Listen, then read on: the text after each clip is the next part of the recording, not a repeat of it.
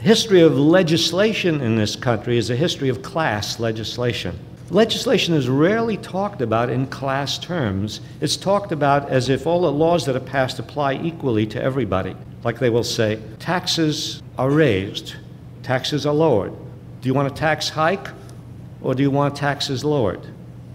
Well, it's kind of a meaningless question, unless you ask, whose taxes? Taxes where? Taxes at what level?